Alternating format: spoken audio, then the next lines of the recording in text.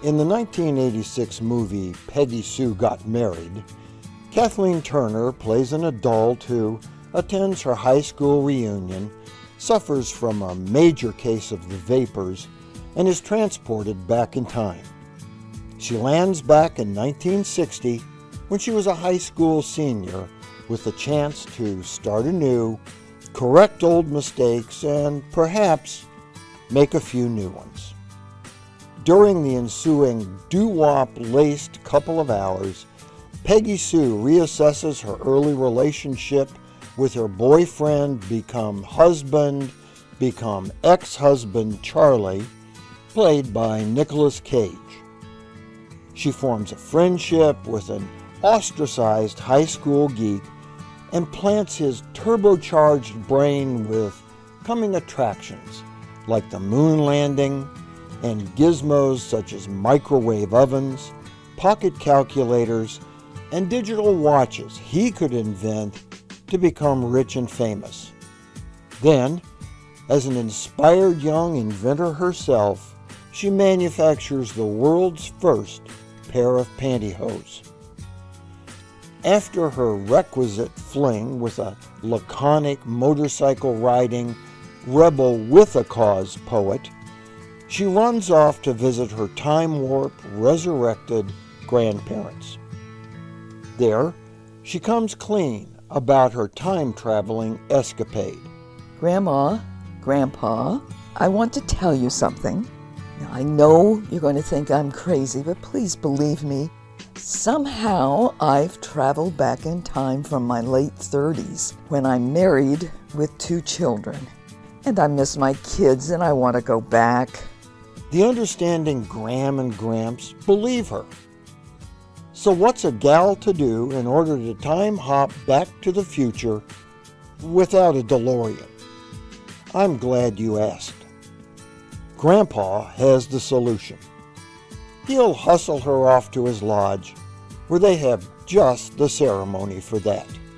They arrive at the lodge building, which on the outside is a conical structure resembling a Crazy Cup ice cream stand. But on the inside, it is almost certainly a genuine Masonic lodge, replete with dozens of grayscale portraits of real-life past masters, just like the ones in your lodge. The wide-eyed Peggy Sue has a question for Granddad. What does Grandma think you do at these meetings? Stag parties and poker games, quips Gramps. Well, there goes one of our secrets. The brothers are suited in royal purple robes with gold-colored fringe and embroidery. Accessories include a cornucopia of hats. What appear to be more lower-ranking brothers wear black, drooping Renaissance hats, while others have elaborate royal purple pyramid-shaped headgear. Gramps, probably being something like a past poobah, has a purple rectangular block-shaped headpiece with what appear to be 4 doorknobs at the top corners. Peggy Sue gasps, Grandpa, do you have to wear that hat? Gramps adjusts the hat, moving it into the perfect position. Wouldn't be a lodge without hats, he says. Another secret revealed.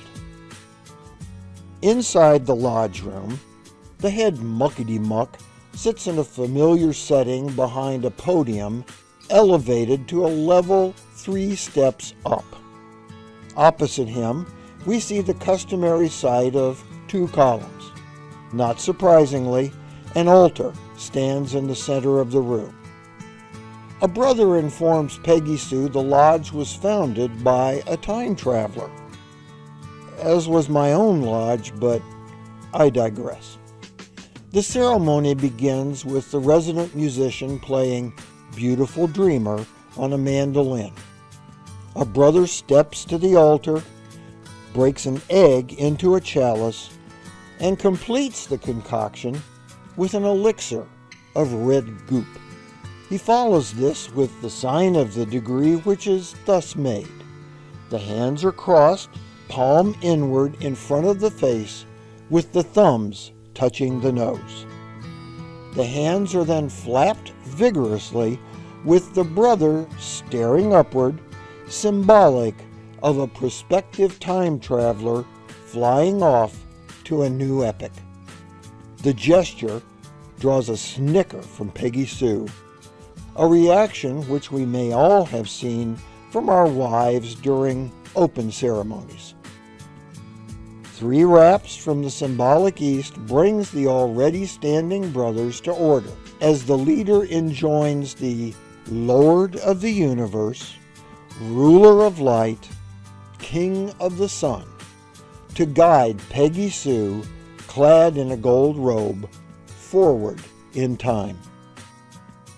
Peggy Sue has doubts. This is not going to work. Grandpa reassures her. Chaos reigns as the scene fills with thunder and lightning. The lodge goes dark, Peggy Sue disappears, and when the light returns, a brother yells, "Let's play cards." Any well-educated Mason would recognize the faults in this particular rendition of our time travel ceremony, which is so secret, it's something I cannot discuss in this public forum. Of course, due to those faults, it did not work. Instead, when the lodge was dark, Charlie, remember Charlie? Swept in, grabbed Peggy Sue, and whisked her away into the stormy night. I suppose this could morph into a discussion of how the outside world views Freemasonry. But we'll have that analysis another time. Anyway, Charlie drags Peggy into a greenhouse where they are out of the rain, tells her he's a changed guy, and begs her to marry him. Peggy Sue is furious. What the hell do you think you're doing? I have to go back to the lodge. My grandfather's in there, and you were never there for me and the children, so I'm not crazy enough to marry you twice. Charlie convinces her things will be different, and we fade back to 1986 as Charlie wonders, what children? The adventure culminates with Peggy Sue waking up from her fainting spell, securely back to the future. There, Peggy and her ex-husband reconcile. Aww. This leaves the door open for Charlie, also known as Nicolas Cage, also known as Benjamin Franklin Gates, to go off on his own quest, where he discovers the Freemasons are the stewards of a great national treasure. For the Whence Came You podcast, this is Steve Harrison. And Carolyn Harrison. With the Masonic Minute. Oh, well, I love you, galleys, I love you.